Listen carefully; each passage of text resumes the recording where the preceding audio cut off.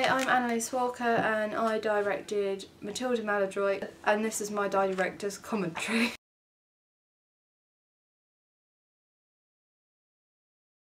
To begin with, I looked at the typical conventions of teenage comedies which tend to involve the main character being a female, girl, or of similar age range to the target audience, and they tend to make a fool of themselves during the film.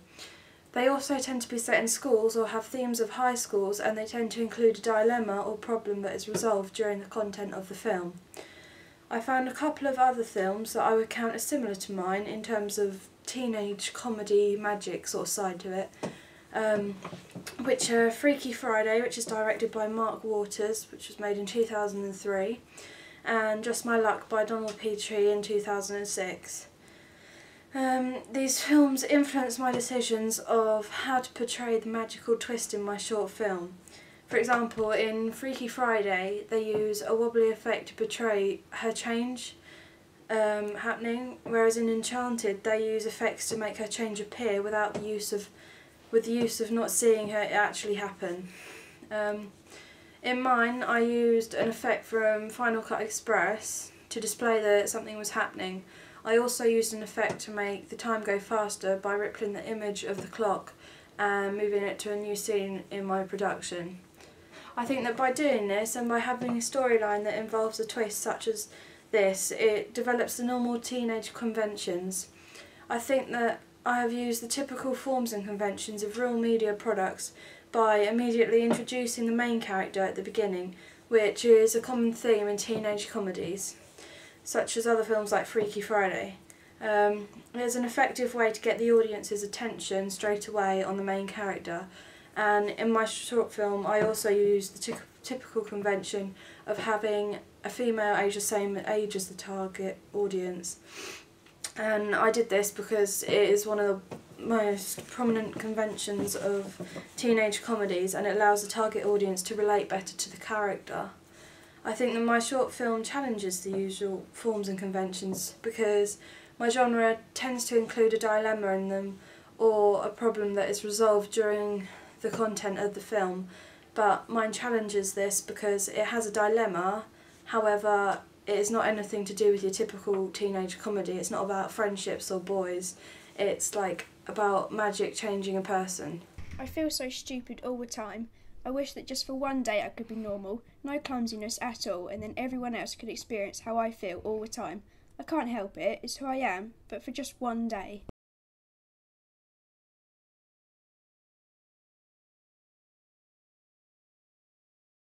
I think that my audience feedback has helped me to complete my project because a lot of the ideas in my short film have been developed from audience feedback.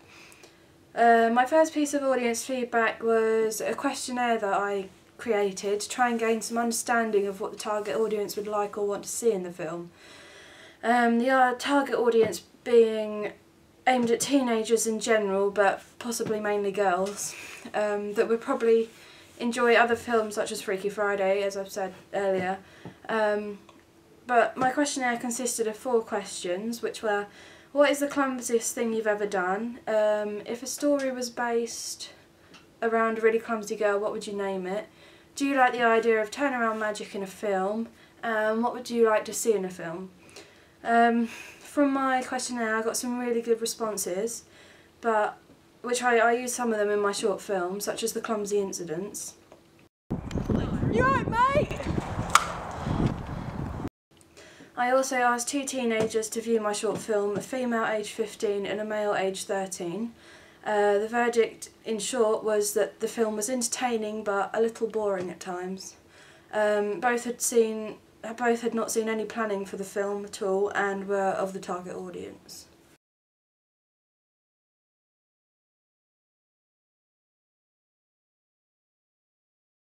There are certainly elements from my audience feedback in my short film, especially from my questionnaire.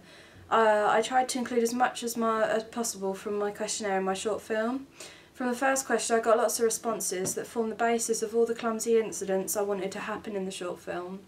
A good example is when my character Matilda Maladroit walks into the classroom and falls straight over a chair, because that was actually suggested by her because she thought it would be fun to do.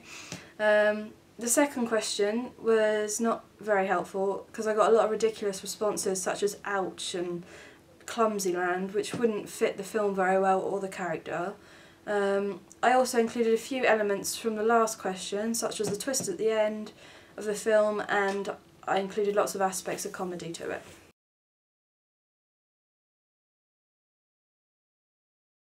My ancillary tasks encourage people to watch my short film because they both use similar techniques that mean that my short film and ancillary tasks represent each other and use cross-media fertilisation. My film poster especially links to it and has elements that immediately connect it with the short film. An example of this is the title on the poster, which is taken from the short film, as is the image of the two people falling over above the production company. With the magazine review, I decided to write a descriptive summary of the short film to allow readers to understand the logic of the film better, and I also wrote about bits about the actors and the foundations of my ideas for the film, so it really gives an insight to the reader about how it was done and why.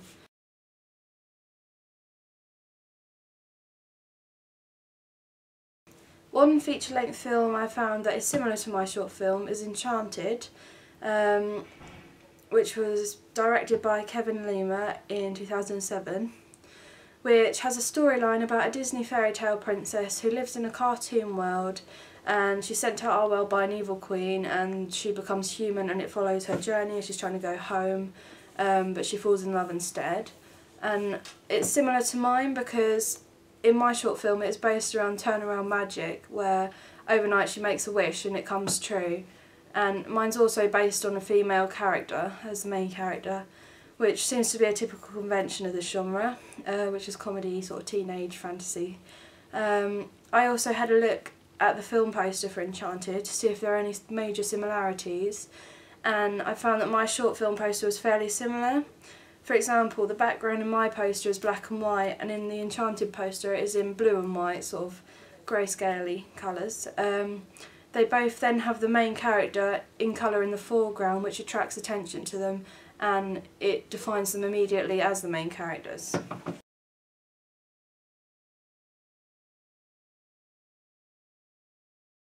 I use lots of technologies from starting this short film coursework piece. I did find it hard to grasp last year, but it's helped me to develop my skills to this project. During the research of my short film, I used the internet to find out about short film via articles and reviews, and I also looked at some local cinema magazines which I scanned into the Macs to analyse. During our planning stage, I used the method of blogging again to document all the stages and processes I went through.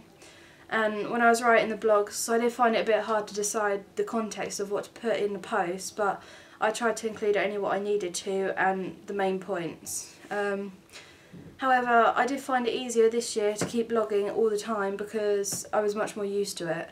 My construction stage was when I really started to use media technologies. Firstly, I used still cameras to take photos of my storyboard, to then put into iMovie to create an animatic. I also needed to record the voiceovers for the animatic, so I had to use a voice recorder.